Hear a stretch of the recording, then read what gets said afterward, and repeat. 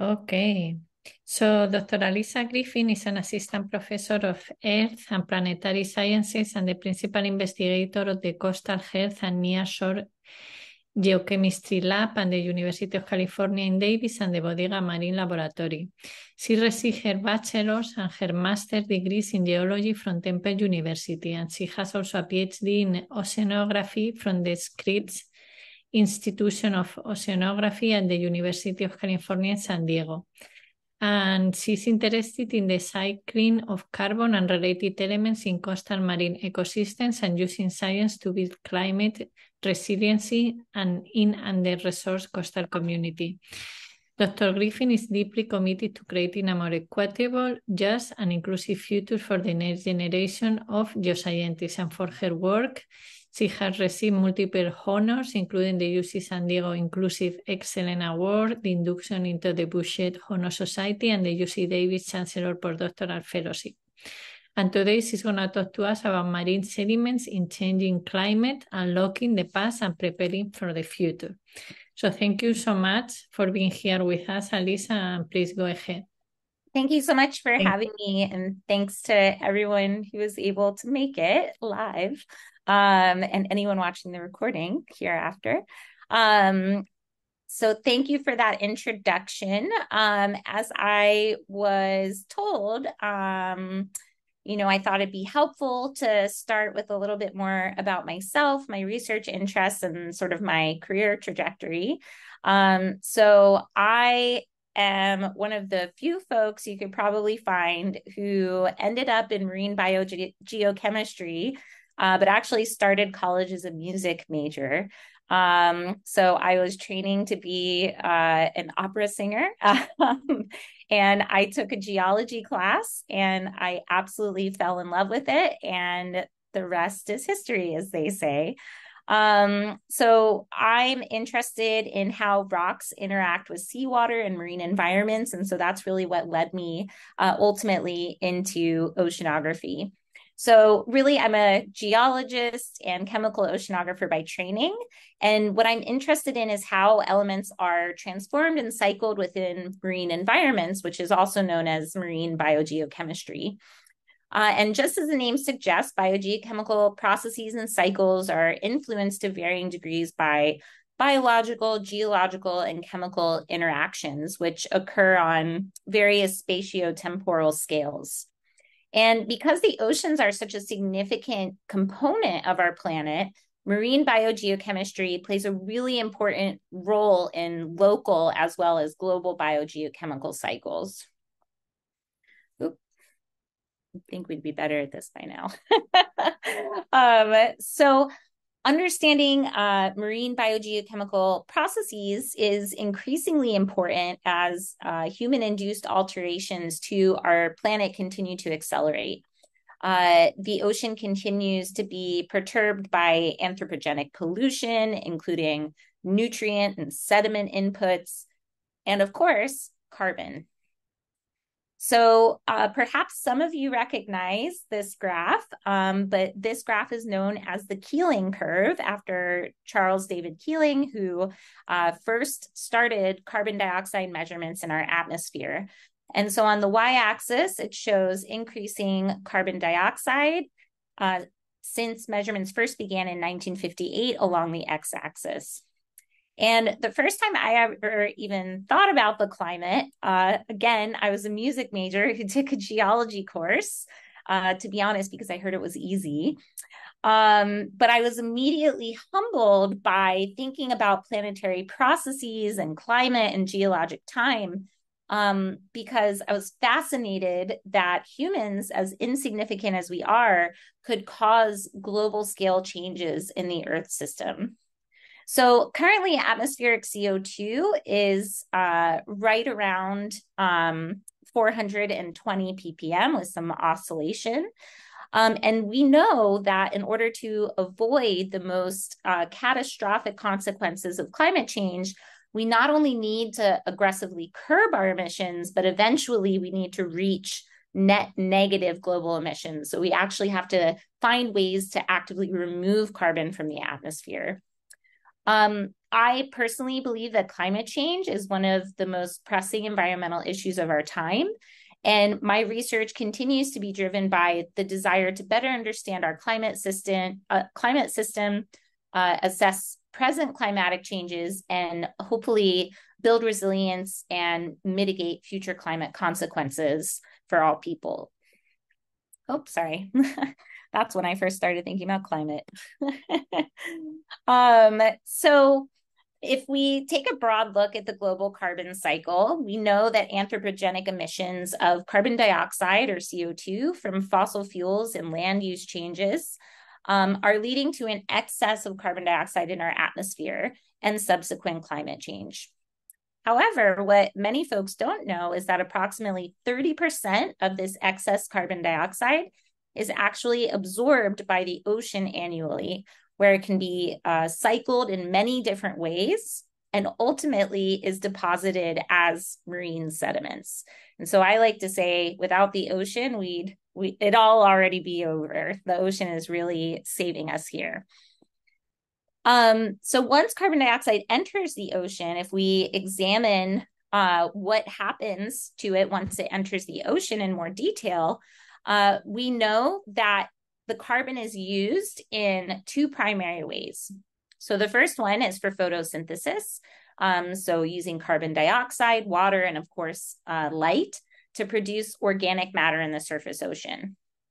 Or carbon can also be used by organisms to precipitate carbonate minerals as their structural and protective hard parts using calcium ions and carbonate ions, which contain carbon in seawater.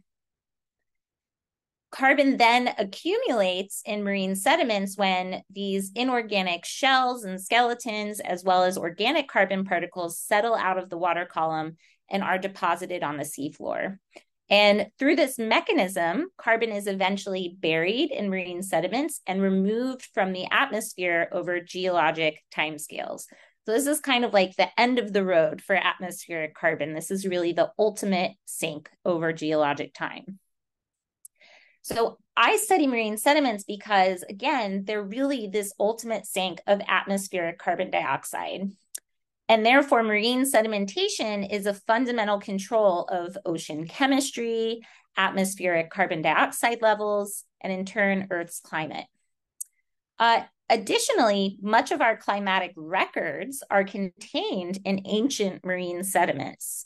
And so understanding how carbon is cycled in the modern environment could help us unlock past information contained in those rocks and help us better predict our future. Oop, keep forgetting I got animations. So these overarching ideas and thoughts are really what have led me to investigate some really broad research questions that I'll be touching on today. So the first is, what role do marine sediments play in local and global cycling of carbon and related elements? What controls biogeochemical processes related to carbon in marine sediments from the very, very small micro scale to the macro scale? And one thing I'm really passionate about, can we leverage the natural processing and storage and fluxes of sedimentary carbon in the ocean to help mitigate future climate scenarios? So I'll address these questions within the following contexts. So first, I'll discuss microscale properties of biogenic minerals and their dissolution rates and how these minerals are cycled in marine environments. Then I'll zoom out a little bit and talk about the ecosystem scale, so how the dissolution of carbonate minerals in coral reef sediments may change under future climate scenarios and what that means for reef health. And then lastly, I'll talk about the importance of carbon cycling and storage in seagrass and other nearshore ecosystems. And lastly, deeply interwoven with my work is my own journey and efforts to build a more equitable and inclusive future for climate research. And so I'll share some insights from my experiences working with community-led partnerships to build climate resiliency in coastal communities. And these little icons will be in the top right corner throughout the talk to help keep you on track. All right, so now that we have a plan, let's get into it. So in order to talk about biogenic carbonate dissolution, we first have to talk about biomineralization. So biomineralization is the formation of minerals by organisms. And when organisms precipitate minerals, they can heavily influence the geochemistry of marine tests, shells, skeletons, and in turn, our interpretations of the geochemistry in the rock record. Biominerals are very diverse and can be silicate-based, like diatoms and radiolaria, these tiny little plankton. They can be phosphate-based, like fish bones and teeth, or carbonate-based, such as nacre or mother of pearl, which is, that beautiful material that makes up abalone shells and pearls. And another fun fact, we're all biomineralizers. So you precipitate bones and teeth, and that's a calcium phosphate mineral. And so even as I speak, we're all biomineralizing. But the most widespread and abundant biogenic mineral in the ocean is calcium carbonate. And all of the marine organisms pictured here make some form of calcium carbonate mineral, again, as their structural or protective hard parts. And that includes microscopic plankton, various types of shellfish that are critical protein sources around the world, and also just really tasty, and foundational species such as corals that support some of the most biodiverse ecosystems on the planet. So all of these biomineralizers, extremely important to various marine ecosystems. So in the modern ocean, marine calcifiers are actually responsible for the majority of marine carbonate production. This production and ultimate accumulation of carbonate is known as the oceanic carbonate pump. And as we've already established, it's a very integral major component of the global carbon cycle. What's interesting, though, is that in the oceanic carbonate pump, way more carbonate is produced than is accumulated on the seafloor. And what this means is that approximately 80% of carbonates that are produced are dissolved somewhere as they sink through the ocean or through the water column, or once they reach the ocean seafloor. So this means that carbonate dissolution is a very, very important geochemical process in the ocean. So let's take a step back for a second. Carbonate dissolution, what do I mean when I say that? Carbonate dissolution, you can liken it to this figure here of a cube of some unknown material, maybe sugar, dissolving in water into dissolved ions. And we use the chemical equation here to represent the movement of a solid calcium carbonate mineral dissolving into separate calcium and carbonate ions. It's important to note there are multiple types of carbonates in the ocean, including calcite, aragonite, and magnesium calcite. They all have slightly different physical and chemical properties that cause them to be more or less soluble or more or less likely to dissolve in the marine environment. In addition to different types of carbonate minerals, we also have minerals that are formed through abiotic processes and those that are formed by organisms. And what we see is that carbonates that are formed by organisms tend to have much more complex surfaces, which leads to higher absorption rates, which means they can incorporate more things into their mineral structure. They tend to have an organic matrix associated with them. So just like your bones, I don't know if anybody has ever broken a bone, but, bone tends to be somewhat pliable. It's not, rock solid. And that's because it has an organic template on which the calcium phosphate bone deposits on. So many biogenic minerals have that same characteristic. That organic matrix tends to make the mineral less crystalline. So again, a little more pliable, which means that different elements can be incorporated into the minerals differently. So I'm bringing this up because whether a mineral is biogenic or abiotic, even if it's the same exact type chemically of carbonate mineral, you might have those two types of minerals interact with seawater in very different ways because of these different properties. All right. So there are carbonates distributed across many marine environments, but some budgets suggest that nearly 50% of marine carbonates accumulate in shallow marine environments, and that these shallow carbonates might represent over 70% of the carbonates that we see in the rock record. So this means that geologically, many of the inferences that we make from these preserved carbonates about global climate change and past seawater chemistry rely on interpretations of geochemical signatures contained in shallow carbonates. However, these interpretations often require the assumption that major physical and chemical changes do not occur after the mineral is deposited. Those types of changes are known as diagenesis. And while that assumption might be appropriate in deeper ocean sediments, we know for a fact that shallow carbonate sediments undergo daily cycles of photosynthesis and respiration, which take up and release carbon dioxide respectively. And that happens every single day over and over again. And what this means for the carbonate minerals is that these daily changes in carbon dioxide levels in the sediments are responsible for driving daily cycles in carbonate precipitation and dissolution dynamics.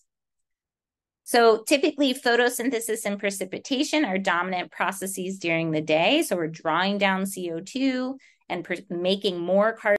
We'll edit that part out, I guess, in the recording. All right. So we were talking about these diel cycles of carbon dioxide uptake and release. And so again, during the day, we have the drawdown of CO2 and precipitation of carbonates. And at night, we have the release of CO2 through respiration, which then drives carbonate dissolution. And we can actually measure these cycles in the sediments through two chemical parameters. So one is dissolved inorganic carbon. And so when carbonates are precipitated or dissolved, it changes the amount of dissolved inorganic carbon in the seawater. And then the second one is a little trickier to understand. It's called total alkalinity, but essentially it's the neutralizing capacity of seawater. And it's related to the amount of negatively charged ions in seawater. The primary ones I listed in this equation, and you can see that the carbonate ion is included there. And so carbonate mineral precipitation and dissolution also influences alkalinity. So changes in dissolved inorganic carbon and total alkalinity due to photosynthesis and respiration, as well as carbonate dynamics, can lead to chemical gradients between the sediments and the overlying seawater. This results in fluxes of both dissolved inorganic carbon and total alkalinity across the sediment water interface. And by measuring these fluxes, we can actually start to disentangle the biogeochemical processes that are occurring within the sediments themselves. And so using this approach, we can start to answer some of the outstanding questions in carbonate dynamics in the ocean. So first, which carbonate mineral phases are actually precipitating and dissolving? So I mentioned there's many different types of carbonate minerals, and we don't have a good understanding of which minerals are preferentially participating in these different reactions. The second one is not only understanding what phases are dissolving, but understanding what the controls are on the likelihood of different minerals to dissolve. This is known as their apparent solubility. And so our lab uses a wide range of both laboratory and field-based experimental approaches and geochemical tools to try to answer these unresolved questions. And I'm going to skip over the first question just for the sake of time and really focus on this second question. What controls the apparent solubility, again, the likelihood of a carbonate mineral to dissolve? All right, so as I mentioned, biogenic carbonate minerals tend to be very different from their abiotic counterparts. So this is an SEM.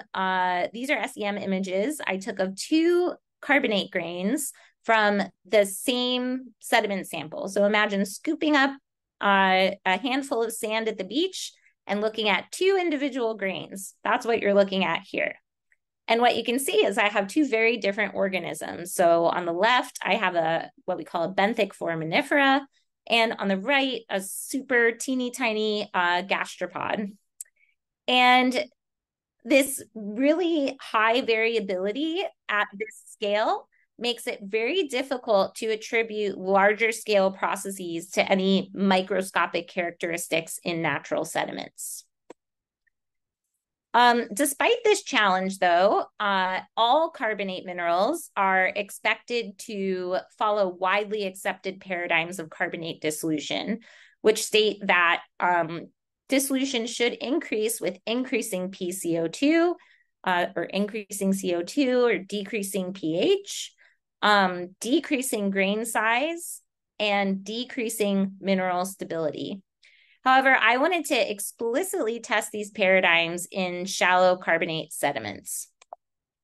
So to do this, I measured the dissolution rates of well-characterized carbonate sediments from the Bermuda and Heron Island, Australia carbonate platforms in a controlled laboratory setting using the reactor pictured here. And I'd be happy to talk about this reactor in more detail if anyone's interested.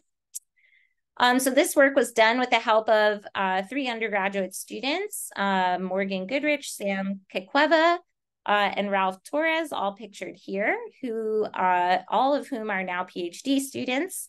And the results of our experiments are pictured here. And as anticipated, the dissolution rate on the y-axis increases as the partial pressure of CO2 increases on the x-axis. However, we found no correlation between the measured dissolution rates and the grain size or mineralogy of the sediment samples, as is an expected paradigm of carbonate dissolution. However, what we did find out of all the physical and chemical characteristics we analyzed in these samples, the only significant correlations we found were with increasing dissolution rates, were with decreasing percent of organic carbon and decreasing delta 13C signature of that organic content. So I'm going to walk through one possible explanation for these trends, which could be related to organic mineral interactions. So like many biogenic minerals, again, your bones being a great example, biogenic carbonates have that organic template that's tightly bound to the crystal structure. And that material is known as intracrystalline organic matter. In addition, it's been shown that organic molecules can absorb or attach themselves to the surfaces of biogenic carbonates. And this is referred to as non-intracrystalline organic matter. And it's been previously suggested that these organic coatings may act as a protective barrier. Sorry about that. May act as a protective barrier around sediment grains and inhibit the direct interaction of seawater with the mineral surface, thus influencing their reaction rates. So in order to test that hypothesis, what we can do is remove this adsorbed organic coatings by oxidizing it in bleach. And this removes only the adsorbed organic matter without altering the mineral surface or intracrystalline organics. And sure enough, when we measure the dissolution rates of grains where this organic coating has been removed, the dissolution rates were approximately 2 to 3 times higher for sediment samples with varying amounts of total organic carbon. And so these experiments could explain the trend that we see in total organic carbon and dissolution. But recall that we also saw this isotopic trend where dissolution rates increased when the delta 13C of the organic carbon decreased or became lighter. So to get at this question, I determined the isotopic signatures of the intracrystalline versus non-intracrystalline organic matter. And once I did so, this trend started to make sense. So the adsorbed or non-intracrystalline organic matter has a significantly heavier signature of negative 11.8 per mil relative to the intracrystalline matrix, which has a signature of negative 13.8 per mil.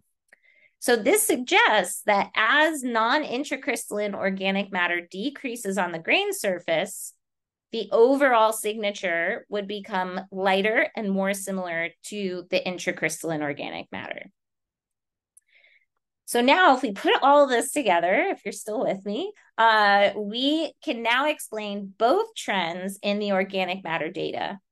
So you can imagine that as organic matter is removed from the surface, the total percent of organic carbon decreases and is removed from the surface, shown by the orange axis on the left.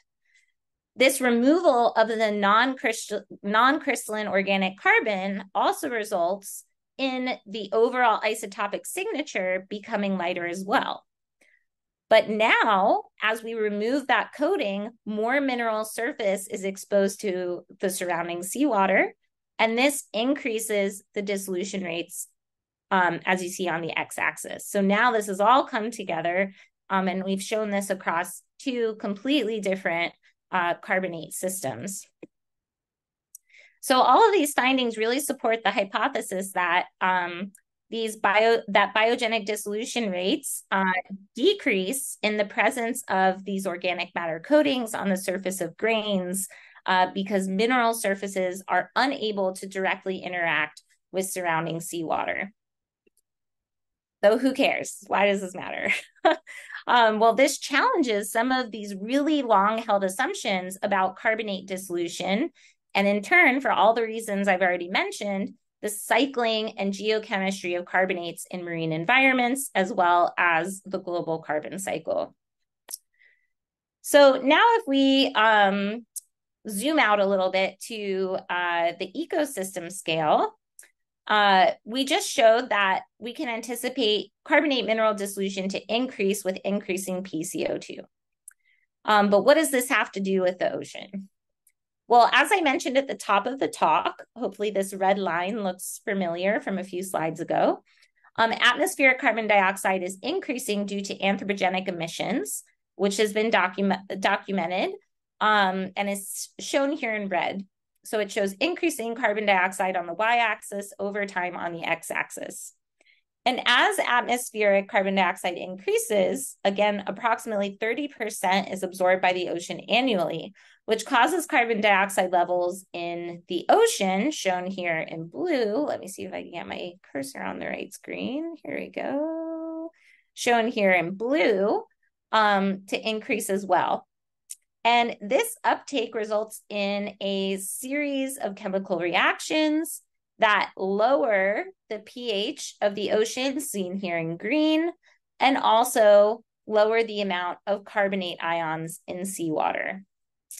And all of these processes together lowered seawater carbonate ions and lowered saturation state, which we'll talk about in a moment, are collectively referred to as ocean acidification. So this is the first time I've talked about saturation state. So I just want to take a quick moment to define it. Saturation state determines how likely carbonate minerals are to precipitate or dissolve.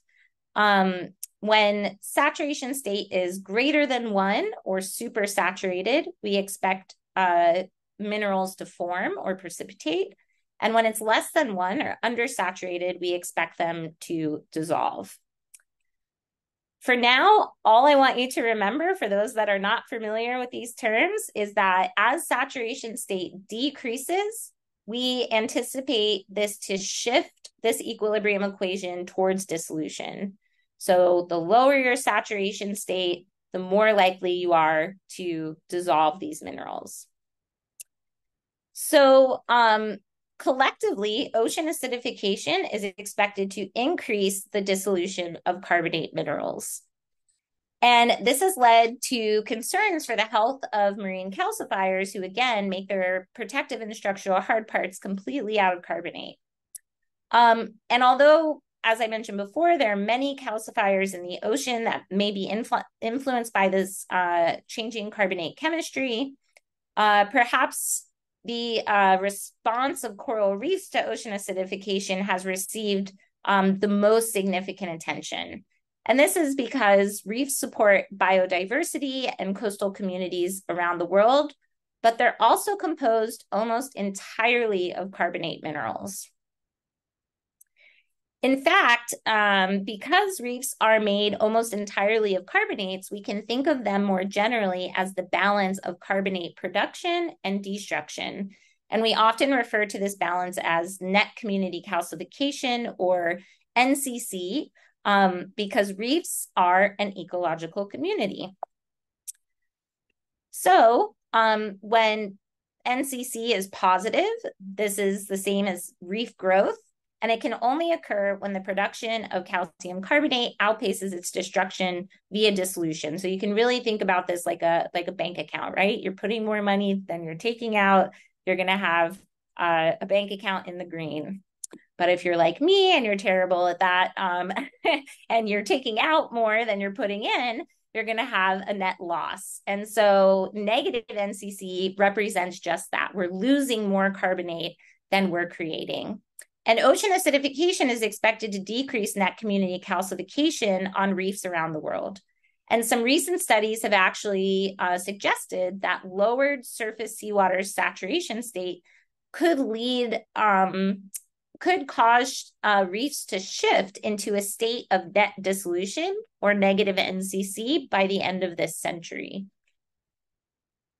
However, we don't know if that shift to negative NCC is going to be caused by decreases in calcification or decreases in production or increases in dissolution. Recent studies have suggested that dissolution is influencing this shift more than calcification, but so far studies have disproportionately focused on biological calcification and production. And this is really interesting given that experimentally it's been suggested that dissolution may be 10 times more sensitive to ocean acidification than coral calcification. In addition to ocean acidification showing decreased NCC at the ecosystem scale, other work has also shown that if we increase or reverse ocean acidification, increase alkalinity or reverse ocean acidification, that NCC rates actually increase. But again, we don't know how these individual processes are responsible for these ecosystem changes.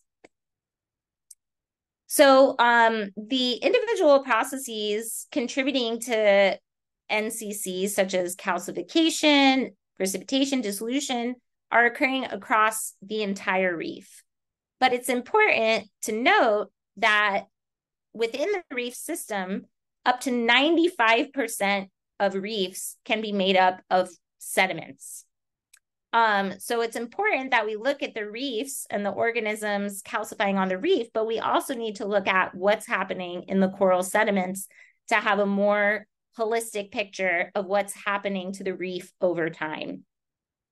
So in order to study the carbonate dynamics of reef sediments, I went to Lizard Island, Australia, which is located along the Great Barrier Reef, about 30 kilometers from Queensland, and conducted field experiments at 4 contrasting sites all around the southern shore of Lizard Island.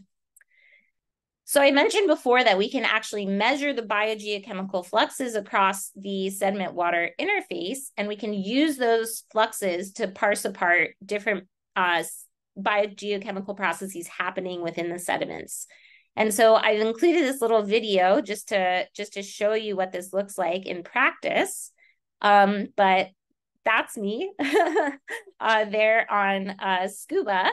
And essentially, we put these chambers onto the seafloor to incubate the sediment. And we can sample the chamber incubations using syringes, which you see here. So we pull the water out of the chamber, and then we take those syringes back to the surface and to the lab to be analyzed for relevant parameters such as dissolved inorganic carbon, total alkalinity, et cetera. The chambers extend about 20 centimeters into the seafloor. And advection into the sediments and out of the sediments is induced by this little spinning acrylic disc that hopefully you all see here. So using these chambers, we measured changes in dissolved inorganic carbon and total alkalinity over time, over 24-hour cycles. So we sampled them at dawn, at dusk, and at dawn to characterize the changes at night, as well as the changes during the day. In addition, we also acidified some of the chambers to represent future ocean acidification conditions, and we also added alkalinity to achieve past conditions or alkalinity enhanced conditions. So before I show you the results, I just want to orient you here a little bit. So on the left, we have the net community production rates. So that's organic carbon. And on the right, we have the calcification rates, or NCC. And then our acidified treatments are in red, the controls are in green, and the past conditions or alkalinity enriched conditions are in purple. The more faded colors are the nighttime rates. The bold are the daytime rates. And the bottom panel is just the integrated 24-hour rates. And so I'm going to breeze through this a little bit because I know I'm not doing super great on time. But what we see in these results is that there is no significant difference in net community production across the 3 different treatments. So there was no significant difference. And that suggests that photosynthesis and respiration are not influenced by changes in ocean carbonate chemistry. However, the net community calcification rates show a very different story. So across all sites, we see that nighttime net community calcification rates were significantly different under the different treatments, with lower NCC rates under acidified conditions and higher NCC rates under alkalinity enriched conditions relative to the present or control conditions. However, we didn't see that during the day. We saw that NCC rates in the daytime were higher under alkalinity enriched conditions, but interestingly, there was no significant difference in NCC rates under the acidified treatments. And so what this suggests is that perhaps there's some additional mechanism that's tempering changes during the day to acidification, such as biological calcification. So it's been shown that many organisms can control the chemical conditions near their calcifying surfaces. And so potentially that's what's happening during the day, whereas at night, we're just seeing dissolution, which is only a thermodynamic process, has nothing to do with organisms. And so this could explain the differences that we see between night and day. I think what's most important in this figure, though, is that all of the 24-hour rates, when integrated over day and night, showed net negative NCC. So we're losing carbonate material over the daily cycle. And because we don't see those differences during the day, that means that this nighttime This nighttime dissolution is really what's responsible for transitioning the sediments from net calcifying to net dissolving. And so all of this just goes to show that dissolution, again, may be more sensitive to changes in ocean carbonate chemistry than biological calcification. And this matters because if our outputs, again, think of the bank account, if our outputs are greater than our inputs, then we would anticipate a net loss of these critically important ecosystems. So I know I'm getting very close on time. So I'm just going to breeze through the last little bit. So hopefully we can, chat about things other than carbonates. So I just want to touch on some of the work we do in other nearshore ecosystems. So I don't know if anyone's familiar with the term blue carbon, but just like forests on land that store carbon in their soils and their biomass, there are vegetated aquatic ecosystems that also store carbon in the same way. It just so happens that those soils are sediments that are underwater. And what I want you to see on this plot is that relative to boreal forest or tropical forests on land, these ecosystems, such as seagrasses, salt marshes, mangroves, are orders of magnitude more efficient at storing carbon in their ecosystem than terrestrial forests. And these systems are distributed all around the world, with our own coast here in California, right near the Bodega Marine Lab, having plentiful seagrass ecosystems. And so my group studies how carbon is stored and transformed in these systems. So seagrasses can exist in all kinds of different environments, and they've been shown to influence sediments in many different ways. So they increase carbon deposition by decreasing wave energy and allowing things to settle out of the water column. They stabilize underlying sediments and they bury and store carbon. They also limit resuspension so that sediments don't get kicked back up. And they also introduce oxygen into the sediments through their extensive roots and rhizome systems. It's even been shown that they can enhance chemical cycling by increasing microbial activity within the sediments. And all of these processes can significantly influence how carbon is cycled and stored within these ecosystems.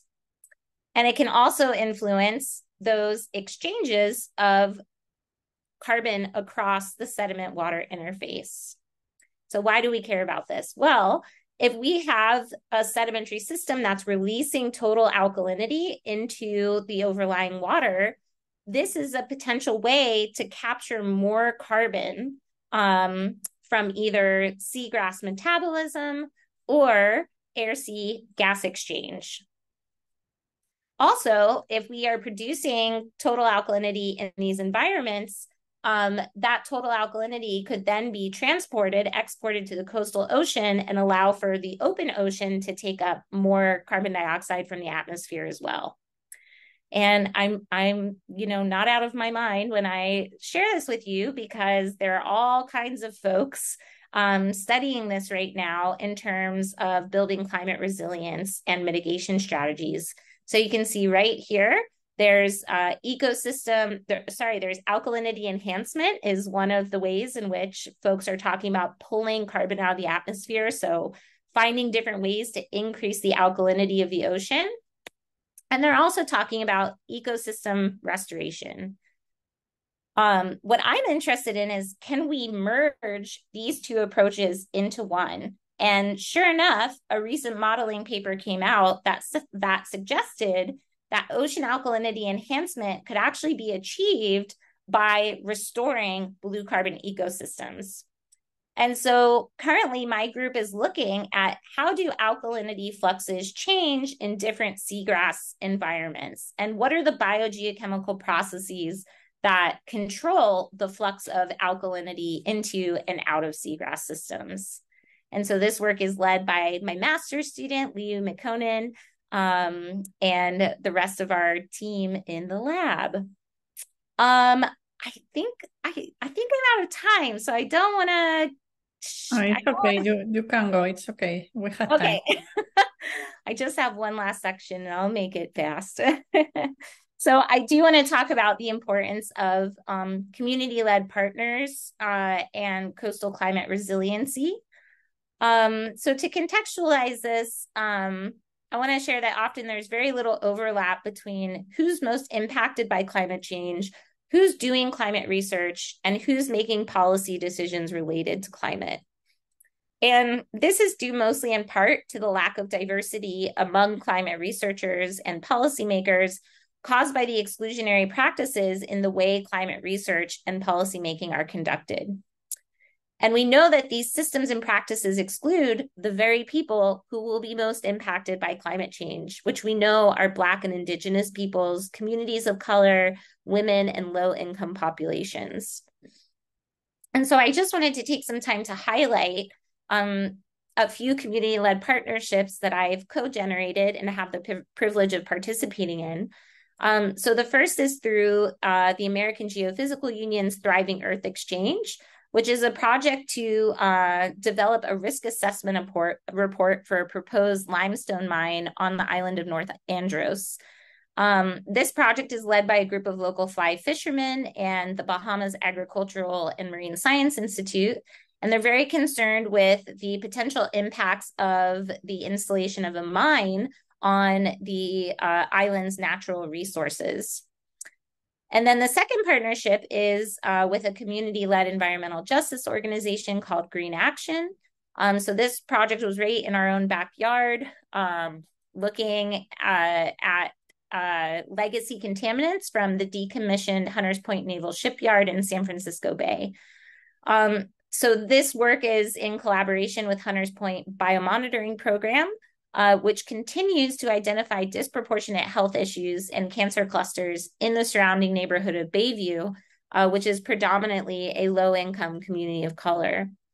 And so I just wanted to share these very briefly because I think there are ways in which we all can be very creative about how we use our science and service to communities and spread the wealth of resources that we all have access to through our positions. The more recent partnership I'm working with is with Marin City Climate Resilience and Health Justice.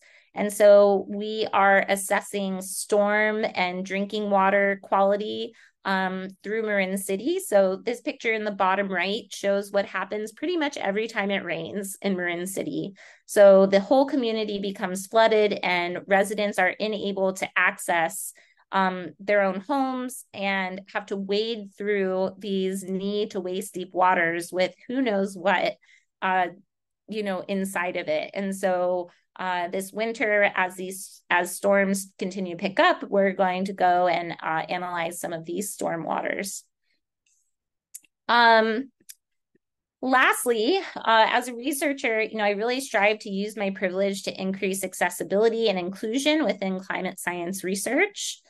Maybe some of you don't know this because I know you all are outside of the geosciences, but the geosciences are actually the least diverse field among all of the STEM fields. And this paper came out a few years ago that shows that the geosciences have made very little progress in the last 40 years towards a more diverse community. And currently, less than 5% of all geoscience degree recipients in the US are women of color, and less than 1% of geoscience faculty are women of color. But as a woman of color and a faculty member in the geosciences, I don't really need the statistics to tell me that. It's something that I and all of those who came before me have experienced and continue to experience firsthand. And when you're the first or the only in the room, it leads you to really question your belonging. And that's not a good feeling. So I try really hard to not just hold the door open behind me, but really to just take the door right off the hinges. And so two of the ways I've done that recently is I started a scientific diving diversity fellowship program at my PhD institution, Scripps Institution of Oceanography. And this is providing students, under-resourced students with resources to overcome barriers to participation in both scientific and recreational scuba diving. The second is a program that we just ran for the first time last summer. It was funded through California Sea Grant, and it provided research opportunities for incoming UC Davis transfer students in our marine and coastal science major, as well as our geology major, and other related majors. And so we brought incoming transfer students out to Bodega Marine Lab and had them, do real scientific research and get those opportunities before even transferring into UC Davis. And it was very successful, and hopefully we'll find a way to fund it in the future. So why do I spend all this time broadening participation? Well, I think that broadening participation in climate science really matters. I think we do our best science when everyone is at the table. There's a quote I really love from Dr. Brandon Jones, who's in the geoscience directorate at NSF. And he often says in his talks, we're facing all hands on deck issues, but not all hands are on deck. And so I'd really like to encourage everyone who's here or watching this recording to see how they can build bridges within and between their own professional and personal communities. Because I think the only way we're going to really do anything about the climate crisis is if we do it together. So if you want to learn more about me and my research group, this is our website here. The Coastal Health and Nearshore Geochemistry Lab, also known as the Change Lab. And I always like to end with my reason for doing this science, my kiddo, and hopefully all of our kiddos. So with that, I'll thank you for your attention and take any questions you might have. Thank you. Thank you so much. It was fantastic. Thank you. So do we have questions? Sure, I have a question. Yeah, okay, go ahead. It's really nice work, really great talk. Thank you so much. Thank you. The work you did on measuring net carbon assimilation or calcification, when you modulated the pH, either making it more acidic or more basic, how much did you change the pH by in those experiments? Like how big was the pH change in order to get the net negative, calcification, and how close are we to that degree of change? Yeah, great question. So I can't remember the exact value, but we decreased the pH by values that were reasonable for future scenarios, so end of century scenarios. So probably somewhere within 0.1 or a little less. And we're very likely to reach those scenarios. And so thinking about what that means for the reef, again, I like to expand the bank account analogy and say you have two bank accounts, right? You have your coral reef bank account and you have your sediment bank account. And 95% of your money is in your sediment bank account and 5% is in your coral reef bank account. And so what we're seeing is that if the sediment, where 95% of the total carbon is located, is net loss or net losing, that means that the coral reef as a whole is losing carbonate and it can no longer accumulate in the future. Thank you. Yeah, thank you for the question. Can I ask a follow-up to that? Sure. How much does temperature influence the different rates of acidification? And do you see differences kind of in the equator versus whether California or the closer to the poles? Yeah, great question. So there have been some, so first of all, temperature is very important because temperature controls the solubility of carbon dioxide. And so your changes in carbonate chemistry are very much going to rely on the temperature.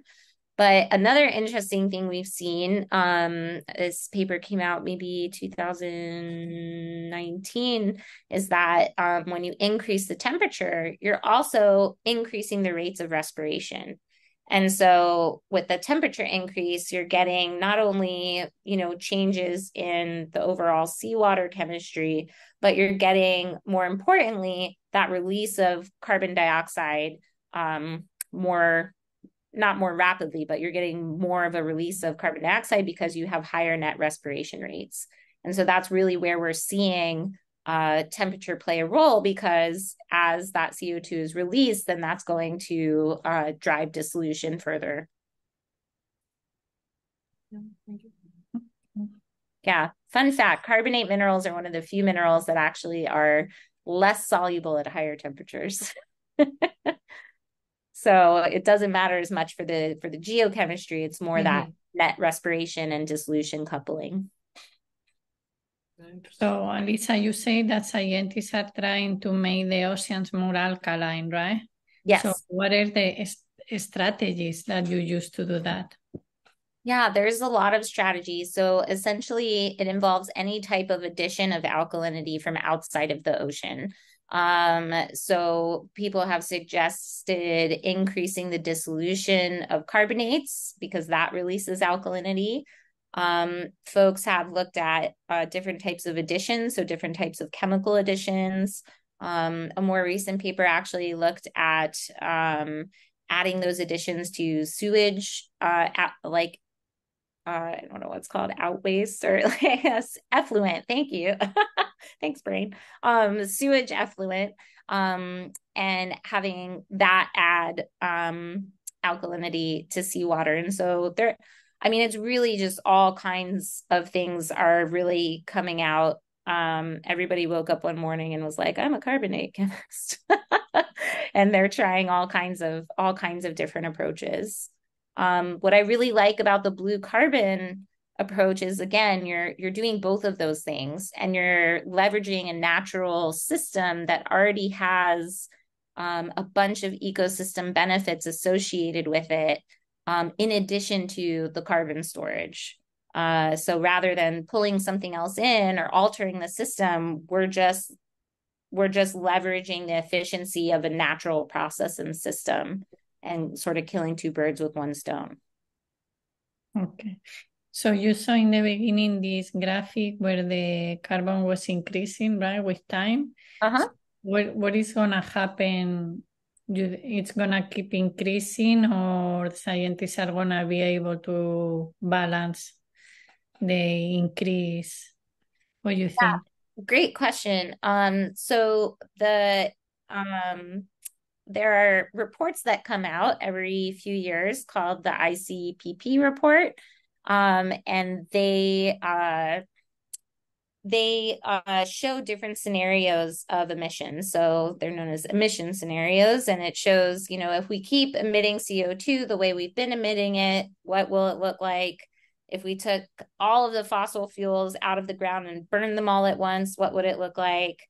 If we curbed our emissions or tried to make more efforts, what would it look like? And unfortunately, most of those scenarios, aside from dramatic decreases like shutting off CO2 tomorrow, show that we should anticipate drastic changes in global temperature. And so this is why folks are really focusing on how can we pull carbon dioxide out of the atmosphere, in addition to finding ways to not emit so much in the first place. Because we know that if we don't actively pull the carbon out of the atmosphere, that there's really no chance for us to avoid the worst case scenarios. Okay, thank you so much. So do we have more questions? Well, so I have a question, maybe this is a follow-up from Veronica's first one about making the ocean more alkaline. And I admit that I'm very far from anything remotely resembling a scientist, so I may not fully understand the kind of the biggest picture of what you're talking about, but the idea is to sequester more carbon in the ocean, right? And some of it might be through that graphic you had with the little antacid, is artificially injecting carbon into the ocean. Like my first thought, my immediate thought was the unexpected dangers of basically trying to manipulate a system, as opposed to what you were saying, I'm sorry, I forget the second word, the blue system, where it's restoring, right, the ocean's natural processes rather than trying to manipulate it. Sounds like the basis of a really bad movie, in terms of the consequences. Yeah. What sort of dangers do you foresee in trying to artificially get the ocean to absorb more carbon that we just refuse to stop making?